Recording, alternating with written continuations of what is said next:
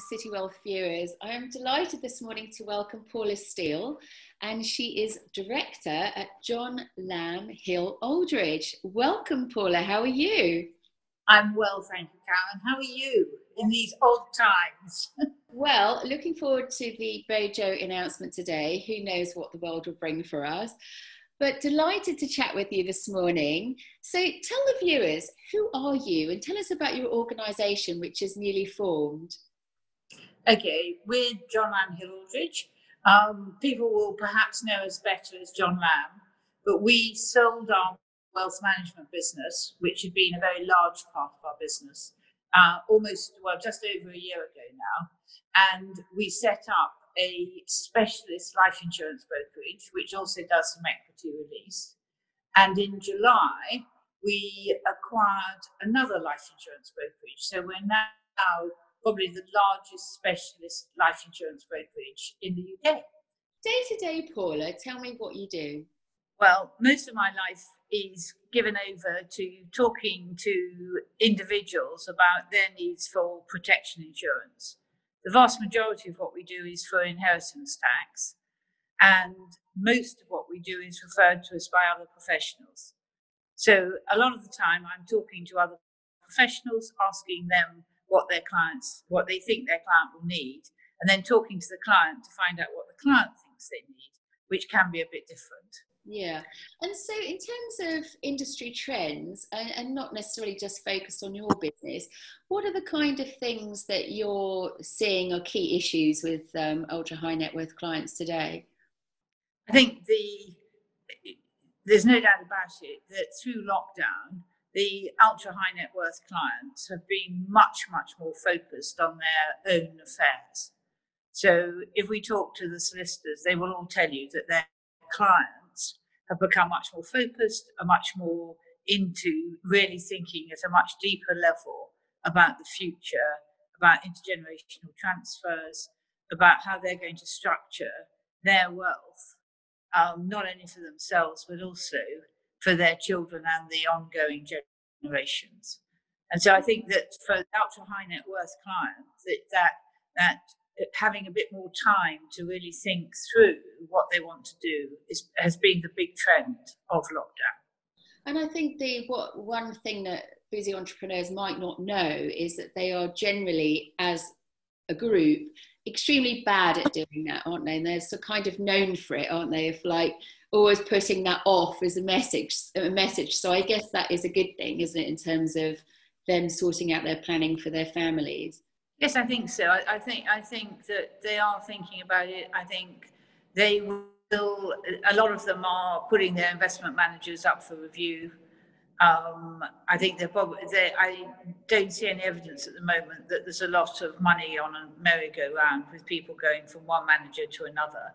But certainly when I'm talking to people, whether telling the managers or not, they've definitely got the managers under review in terms of what they've achieved through this lockdown and what they think they will achieve going forward. Really interesting.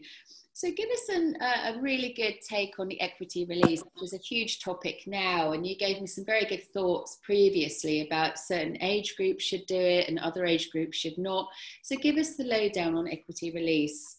I think there's a big takeaway on the equity release is that you've got interest rates now, which are fixed for life at about 2.3%. And I think that the equity release market, there's been much less demand through lockdown, that people are talking about a 40% drop. And I think that we've certainly seen a drop off for inquiries, which has quite surprised us because interest rates have never been so low, and I don't think will go much lower.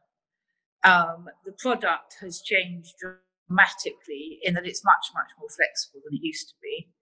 And I think there are a lot of clients who are going to be short of cash flow because their dividends have dropped and that the capital value that they've got in their pension funds has dropped. And I think that look at a client who's got, say, £1 million in the house and say 300,000 in the pension fund, and maybe multiply those by 10. And the pension fund is having to provide 100% of the income while the house is sitting there and not providing any of the cash flow. And I think people will come to think about that. The other part of the market, which is doing equity release to gift, that's really a question of whether, and for that, that's really about people in their 80s and 90s who are wanting to transfer money to the next generation and don't have any liquid assets to transfer, and then equity release.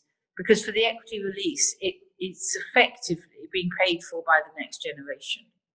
So they're having to pay the 2.3, that interest rate is deductible, so it's well under 1.5%, and they get hold of the money now, and their parents are really unaffected by it all. Well, that's really interesting. So some hot seat questions. The problem with equity release, it seems, is that people are quite scared of it, like timeshares. They feel like a lot of stuff has gone wrong and there's a shroud of darkness around the industry. So give us some, what's gone wrong and what can you do right for clients to understand this? I think what's gone wrong is that people have seen it as something that, you look at all those ads on the telly, which show somebody in their 60s taking money out to go on a cruise or buy a new car.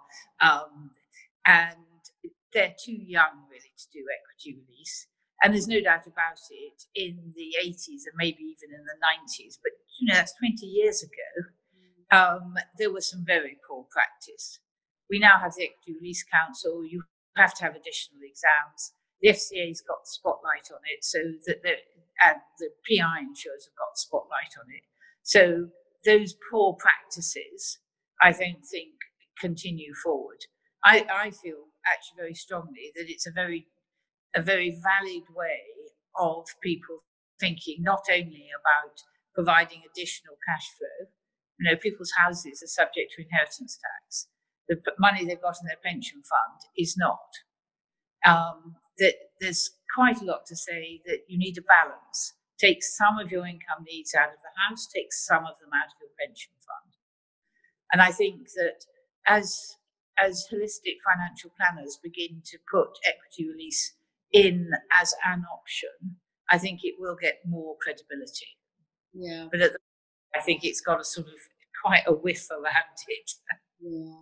I think that it's unfortunate, isn't it? Because it's a technique which can be useful, but I'm afraid it has definitely got some tarnished reputation on it. A whiff. Yeah. So give us just a little bit of a lowdown about you and your background and history, and then we'll finish off. But thank you so much. Oh, it's my pleasure. Well, I've been working for the John Lamb business for 42 years now. And in that time, at one level, nothing has changed. And at another level, it's changed hugely. In that clients still have needs. We've always been very much a needs-based practice, sorting out what people need and then trying to help them to deal with those needs. So it hasn't changed in that way. Regulation has changed out of all recognition. There was originally a John Lamb, and he wrote needs-based reports. They are pretty similar to the reports that we write today. They were rather shorter, and they had a lot less paperwork attached to them. But effectively, you're doing the same thing today as a quality advisor was doing then. Find out where the client is, find out what they need, and then help them to get there. That's really what a financial planner does. And we happen to supply into a very specific area in terms of their protection. But most of that is about making sure that what they want to achieve in terms of an intergenerational transfer of assets, they can do so. And a lot of what we do is about cash flow, about clients saying, if I die, how is the cash flow going to work? And that's really been quite problematical. If you particularly got assets that you can't sell very easily, then insurance will provide you with that cash flow. And we've of course had issues because we haven't been able to get medicals done when we were in lockdown, but we can now.